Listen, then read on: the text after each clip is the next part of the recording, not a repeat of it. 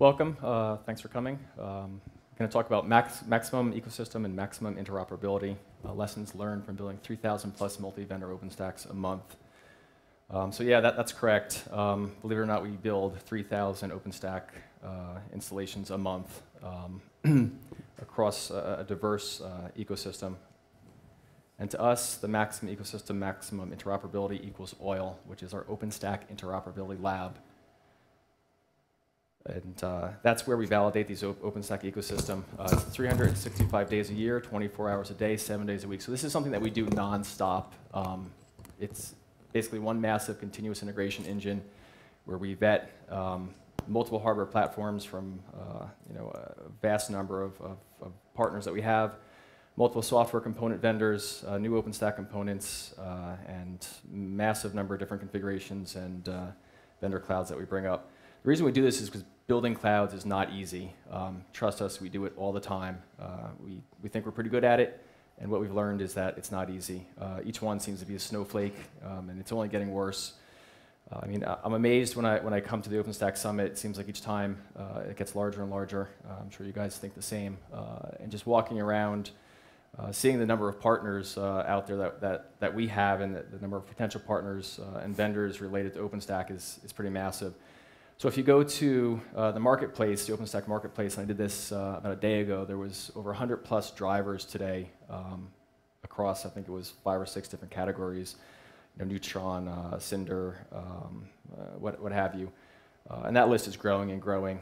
So really what we did with the OpenStack Interoperability Lab was set up this infrastructure to try and manage that, and to try and manage that most specifically with the partners that we have. So moving on, this is the partners that we have today. The list is growing. It's growing by leaps and bounds, which is a technical challenge for us. So we need to scale both not only the infrastructure that we have within OIL, but the people managing OIL as well. But it's pretty impressive. There's a lot of gravity towards it. We're very proud of it. So just to give you some daily stats, you can see there we have 100 plus OpenStack installs a day. That we do within the lab. So that's 700 OpenStack server installs to bare metal, over 1,000 containers created a day, 2,800 bare metal power cycles, 46,000 API calls, and 32,000 tests a day. Multiply that out, and the numbers get pretty big pretty quick. So how is all this possible? I'm going to turn it over to Ryan, who's the technical lead for the OIL program, and he's going to go through that for you. So Ryan. Thanks, Dan.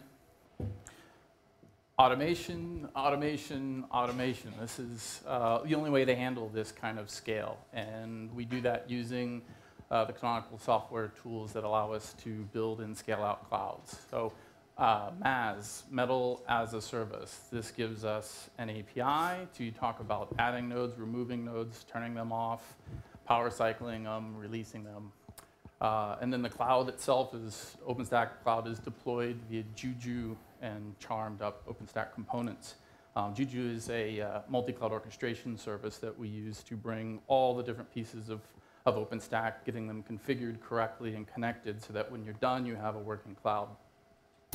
And then this is all built on top of the Ubuntu OpenStack and the Cloud Archive, where we host all the OpenStack packages that have been prepared for use in building clouds.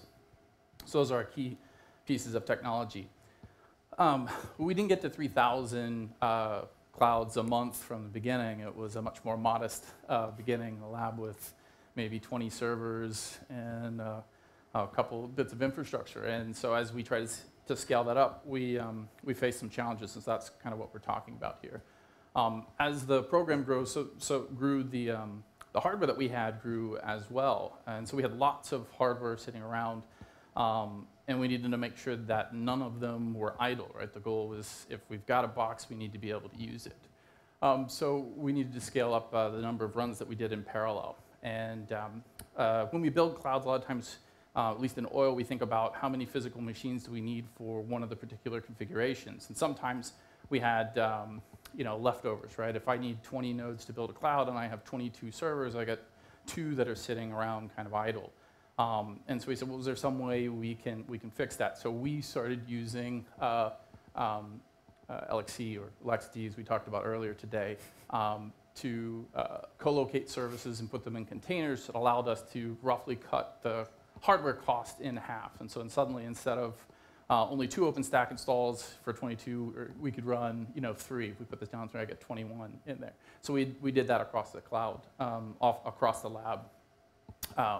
And that gave us more, we could run more clouds with the same amount of hardware, which for us, that was our goal.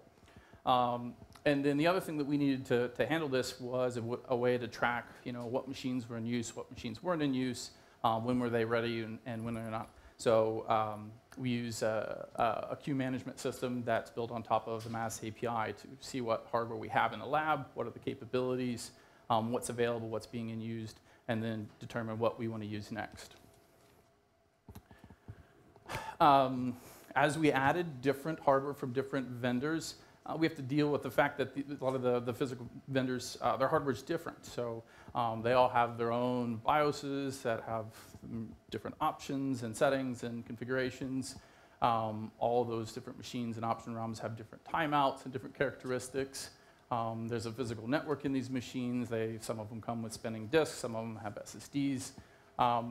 And one of the first variables we encountered with all the different partner hardware in there was the life cycle for bringing a node up for use with MAS goes through this multiple boot phase.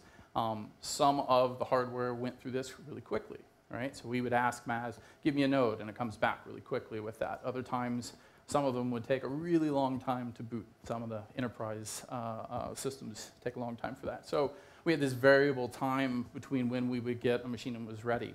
And the good news was the tools that we're using, Juju, for example, you can control how long it waits for these hosts to come up. And so with that, we're able to sort of normalize the hardware, all these different hardwares, but from our consumption perspective, it was all sort of normalized. I can say, go give me 6 machines, and I get 6 machines back after a specific period of time.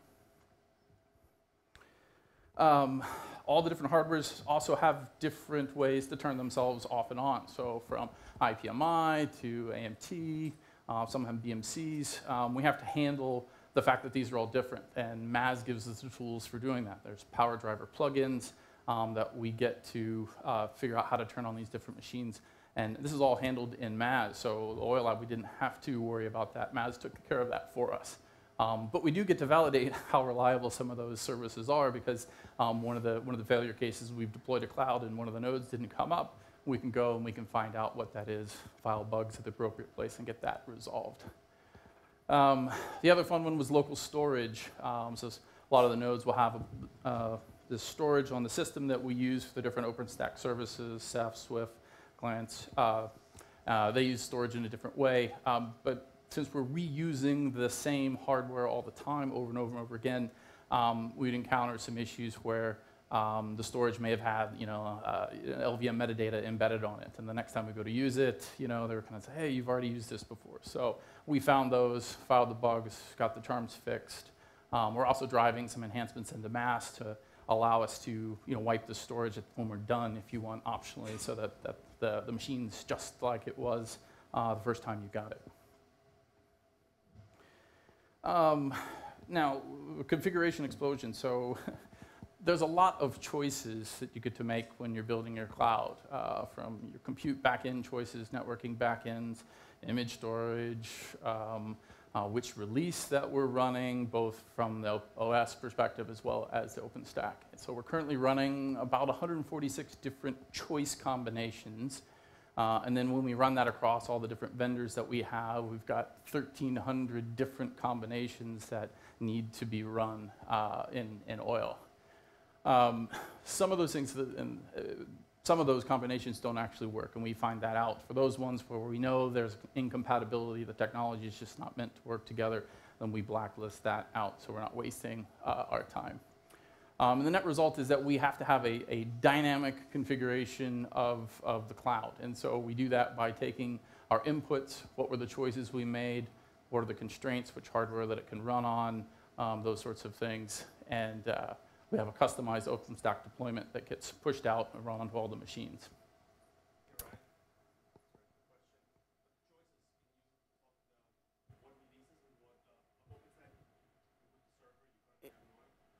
Sure. So the question was, what releases are we covering in oil right now? So we're running both LTS releases, so precise and trusty. And for the OpenStack releases, we're running Juno and Icehouse. Right. It's mostly driven by what the Cloud Archive supports. So on the Canonical Cloud Archive page, they talk about what releases are supported. The other thing that we handle here in oil is to make sure that of all those 1,300 different combinations, that we actually get to run all of those. So our queue is tracking all the different configurations, whether we run them or not, to ensure that we're able to cover that effectively.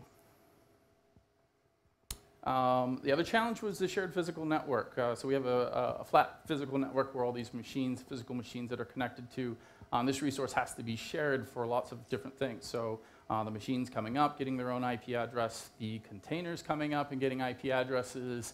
When we're actually exercising tests, we have to allocate IPs for, floating IPs for the test cases. And then even some of the interesting deployments, charm deployments we have, where they may have instantiated a virtual machine as well. We need to reserve an IP, so that's accessible. And that was all doable via MAS. So that was a big help to have that in place. Right, so we have all these installs all the time coming at us. There's a whole lot of data. So what we call a pipeline is sort of a run through the three major phases where we're going to deploy a cloud. Once the cloud's up and running, we have to prepare it for use, and then we're going to verify that it's working as expected. And through those processes, we generate all this data, logs, results, status, and it gives us a lot of things to look at. And just as we talked about automation is the way to handle this, that's what we're doing here now. We automate our analysis of the run, whether it was, did we successfully deploy the cloud or not? If not, what component broke? Why did it break? Looking through the logs to find those issues, and then those are tracked and put into Launchpad so that we can fix them. And then we also classify the type of error that it was for the, did we have an issue with the hardware? Did we have an issue with some software? Was it configuration? All these different things. So we classify this, and this is all done automatically as each run's completed. And so all that information then feeds into providing information back to the partners. This is an example of a fictional partner driven from some of the data that we have in oil. And so this is what you get to see back as a vendor. On the top, going through the different, some of the major components that have choices that we run through, the vendor gets a view of when their hardware or software selection was picked, how successful was it when it was in a particular role. So for the hardware vendors, you'll see them across all the different choices because they get mixed up. For the software vendors, it's not as interesting because their component runs on different hardware.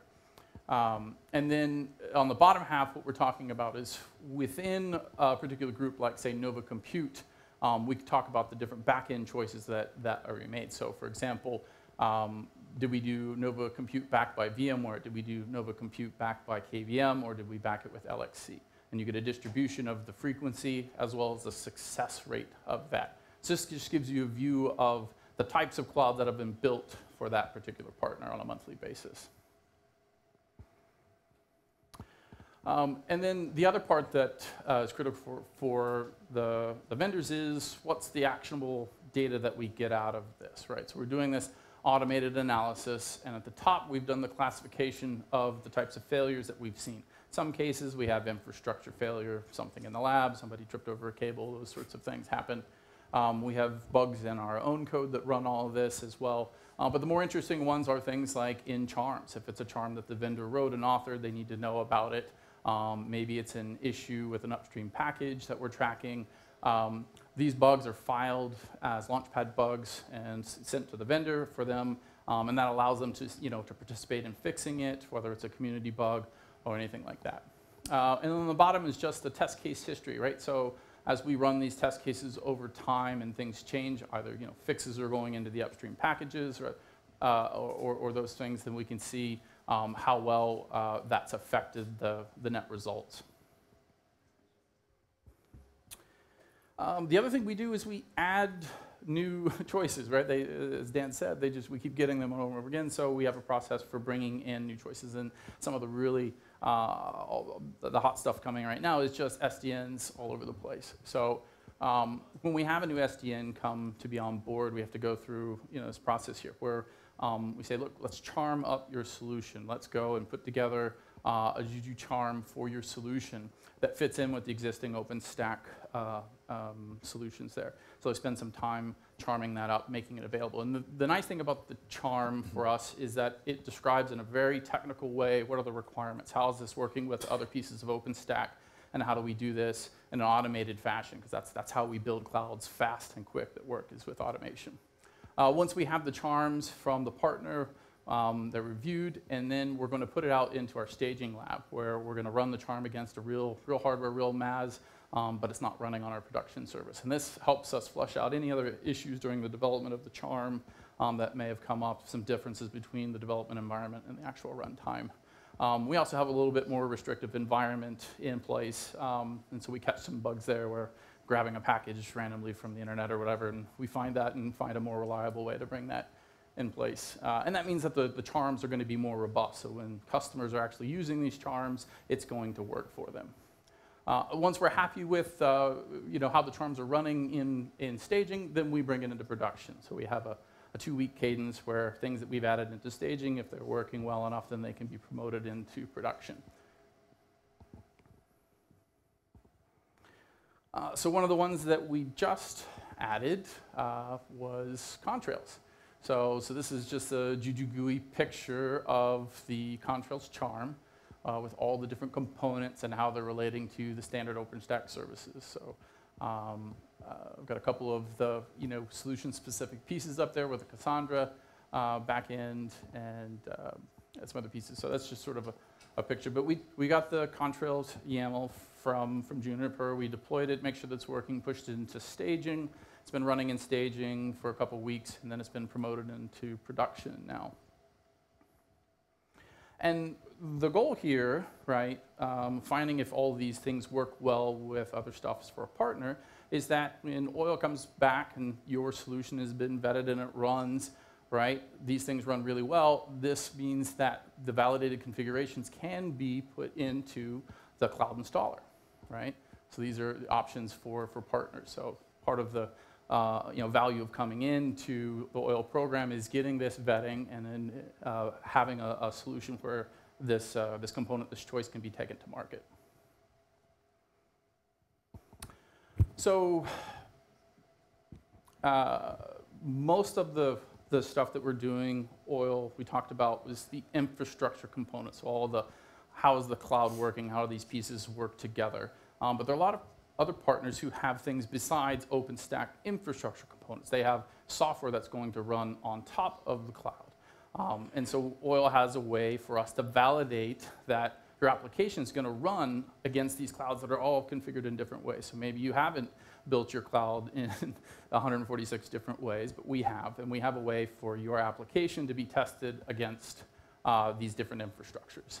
So above the line, these applications, we put together a charm solution for the application so that it gets deployed on all these different clouds, and then the test cases provided by the vendor we run to validate that, yes, my application is running as expected, and it's run as expected across all of these different cloud types. So that's where we're at with that. Any questions?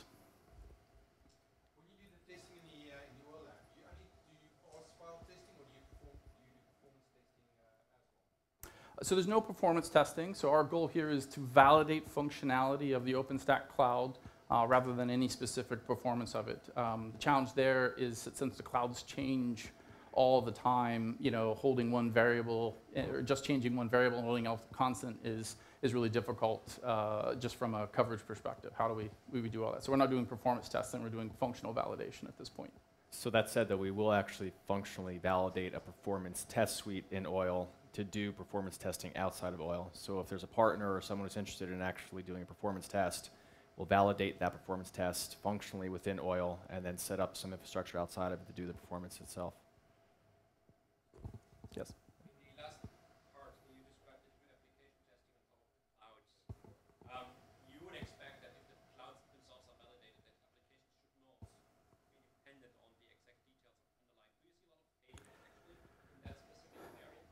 It depends on the application, right? I mean, there are some subtleties between implementations and backend. So, for example, Ceph-RADOS Gateway has a Swift interface, but it's not exactly the same as the standard Swift.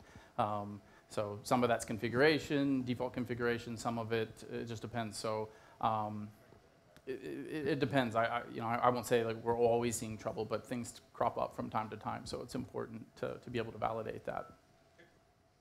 Thank you. So before we take any more questions on oil, I think we'd like to introduce one of our partners that's participated in this program with us and hopefully benefited from some of the results and data that we've seen out of it. So I'd like to introduce Sanju from Juniper that's going to tell us about their engagement with Open Contrail in oil. Thanks. Sure, thank you.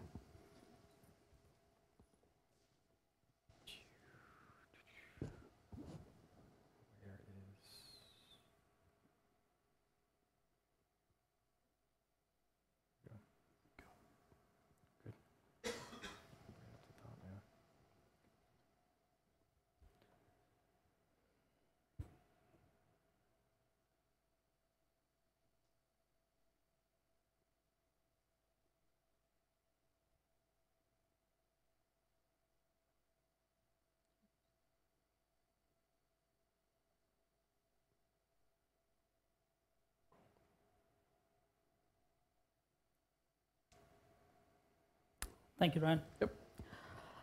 So yes, we did integrate with Contrail. So we integrated with Canonical. Say Canonical, Contrail, almost actually close. I get confused this time of the day. Need to have coffee. But anyway, my name is Sanju Abraham. I am a senior solution consultant from Contrail. We started integrating with Canonical, and we've actually benefited from some of these offerings from Canonical that have been discussed by Ryan. And especially if you run to some of the challenges that both enterprises and service providers are finding in selecting a good SDN vendor. I actually have this cartoon in front of you by John Klosner, and it actually depicts the confusion and the chaos in the minds of these vendors trying to actually go to the SDN vendors and trying to pick the right SDN vendor. So it's as good as you're blindfolded, but thanks to the women folk who's basically helping him out, making a decision, telling that go with Open Contrail and Ubuntu OpenStack.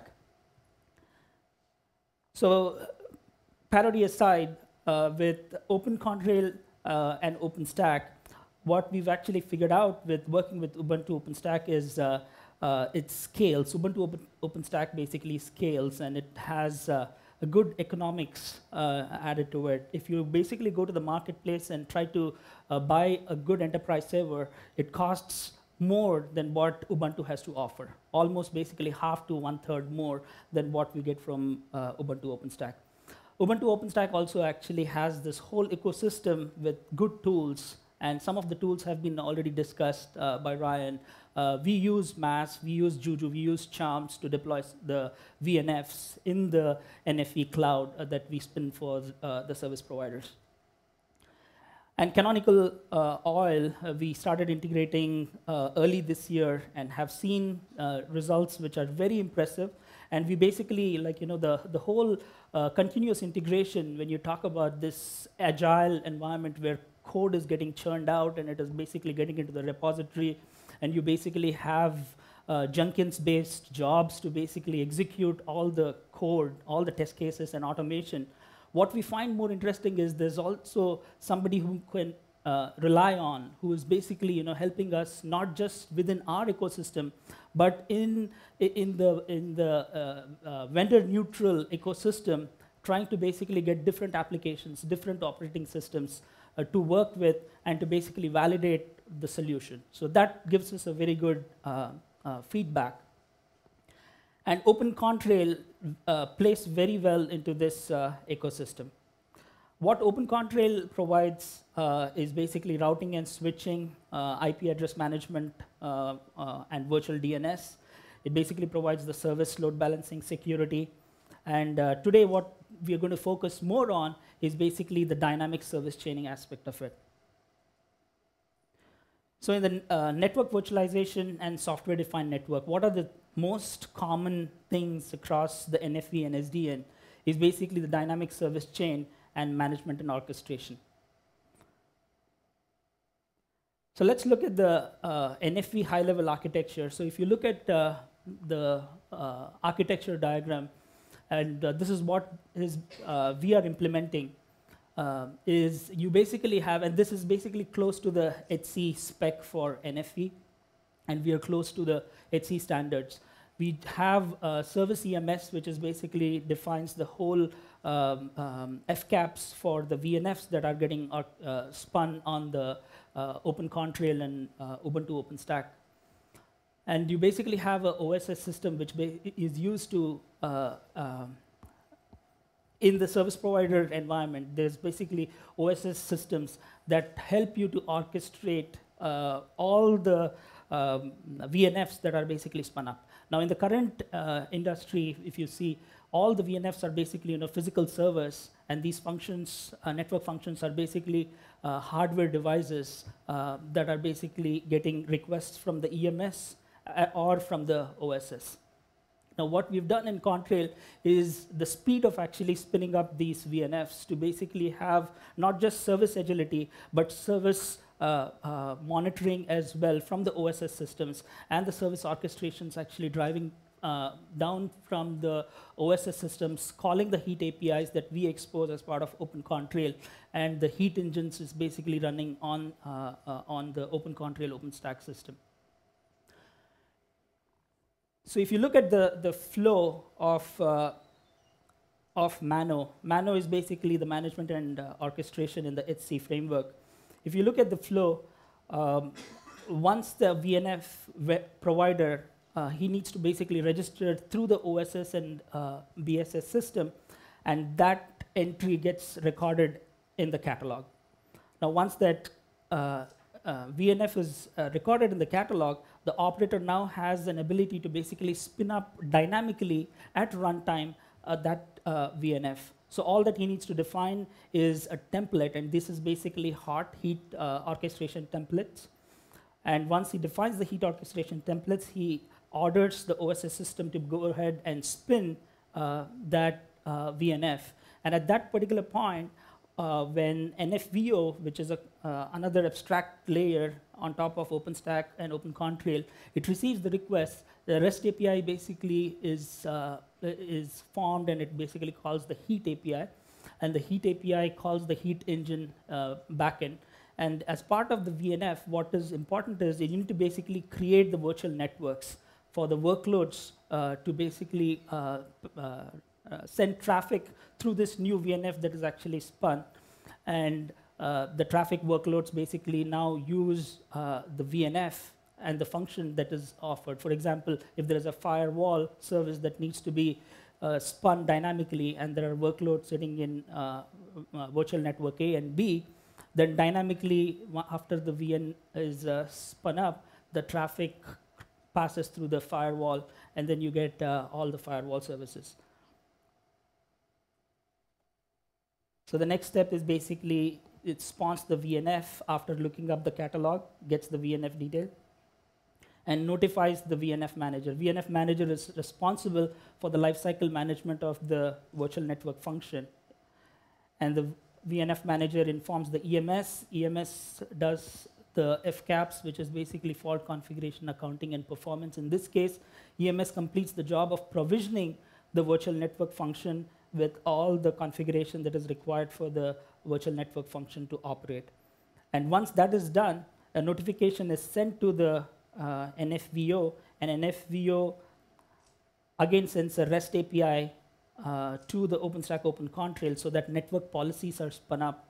And these network policies enable the actual traffic flow because these are the actual network ACLs for the traffic that needs to flow across the virtual networks into the virtual network function. So what is important to basically learn from this is how Contrail actually helps in service insertions across these virtual networks. This diagram actually gives you a very good example about how policy enforcement as well as policy enablement of service enablement helps the traffic to flow seamlessly from the green virtual network in this diagram to the red virtual network by dynamically spinning up the service instances through this orchestration. Now, if you look at the implementation details as to how traffic flows between the green and the red virtual network through this VNF, when the contrail is basically deployed, and we actually spoke, Ryan was talking about how mass is used. So those boxes down where the vDDoS secure and vFirewall is hosted, that server basically runs vRouter, and vRouter provides encapsulation. It actually provides, it has MPLS over GRE, it has MPLS over UDP and VXLAN termination to both top of rack and across the servers. So all the package that actually comes from the virtual machine, which is now the virtual DDoS or a virtual firewall, goes to the vRouter, and vRouter basically terminates it on the peer, and then it basically forms completely a mesh kind of a network for tunnels to terminate on the top of rack or to basically go through the gateway to another node.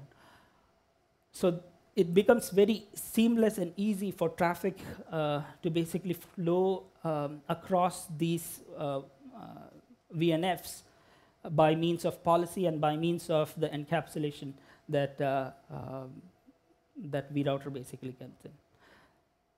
So now, another cartoon that I like from Dilbert.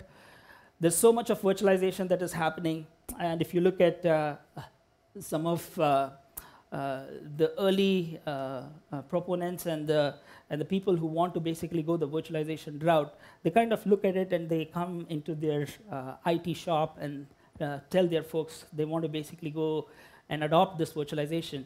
But it's not easy. It takes cycles, it takes effort, it takes a good amount of understanding of what we need to virtualize. It just can't be like in phase one, a team of blind monkeys will unplug unnecessary servers, and in phase two, those monkeys will just hurl software at whatever is left. But that becomes actually a good automation and orchestration done right. So contrail heat orchestration, what does it actually provide? It provides a way in which you can basically create virtual networks, IPAMs and DNS. It has VNF parameters that can be input to the via the template files. It can create the service chain and the policies. So in the demo, I wanted to do a demo, but I need to basically switch laptops. So I just have the screenshots, but this is basically the demo topology. So in this topology, if you see, there is a template file, which is a YAML file. It has green and red networks, and it enables policy dynamically. And then this virtual firewall, which is basically from Juniper, it's called a VSRX and Firefly image, that gets spun up dynamically, and the policy gets enabled. And by enabling the policy, traffic across the virtual network always flows through the Firefly to the other virtual network. So this is just the screenshot. I'm sorry if it is actually, the font is less. But the gist of it is, it basically calls, if you look at it, it calls the heat stack create with a VNF template.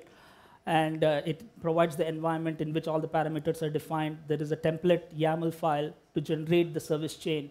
And that's about it. And then heat basically goes and performs all the different tasks that are actually defined in the YAML file, creates the service template, creates the policies, creates the virtual network, spins up the VNF, and all the flow that we actually saw in Mano is done through this. And the advantage of this is basically we don't need to actually go with the Mano descriptors. You can just do everything for the virtual network enablement, as well as virtual network function enablement and the traffic flow and the policy all through the hot templates. And if you see, this is basically what it's in the horizon. It basically shows you the name of the stack that gets created and the template. You can actually drill down into the resources, the events, and all the tasks that actually get spun up as part of this orchestration. And this is basically the Contrail web UI. If you see there is a policy, and the policy basically has the firewall enabled, and you would see this is the first in the service orchestration, where it is defining basically the template. So we've also partnered with different VNF vendors from F5, Nokia, Sonos, Riverbed, Sandvine. Some of the videos that we have done with Firewall and DDoS are on YouTube, so you can actually take a look at those. And to finish, so what is SDN going to offer? SDN basically offers a greater agility, faster deployment, simplified architecture, whiter teeth, and brighter children. So that's the promise that all the SDN vendors are actually giving out to enterprises and service providers. So hopefully somebody would actually buy into this and deploy. So Open Contrail is completely open source. You can actually go to github.com/Juniper and you'll find Open Contrail. You could actually download it. You could contribute back to the community. And for heat templates, you can actually go to the URL as shown below. Thank you.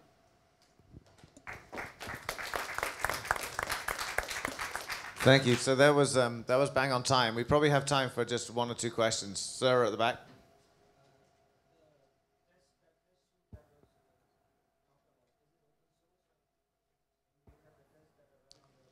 So the oil test suite?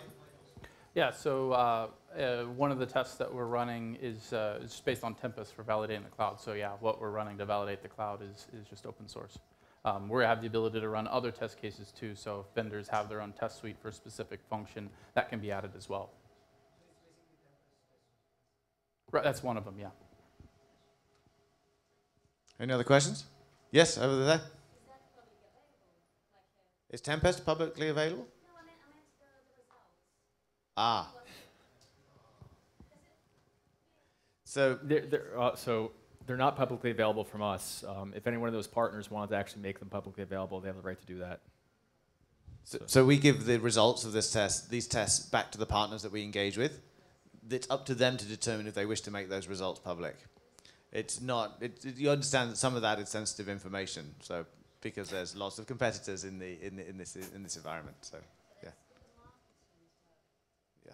So a lot of the actual partners have asked us about right to redistribute, and the agreement is that they can. So. Sure. Last question, sir. So, as far as I understand, your automated test has been done already on the open software, right? So, it may be some insights for general, interoperability among softwares related to OpenStack. So, my question is about if we can those your results from the interpreting tests.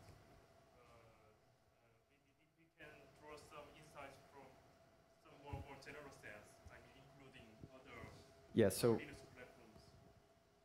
We do actually retain the right to publish some data as long as it's not partner specific, and some of that is lessons learned.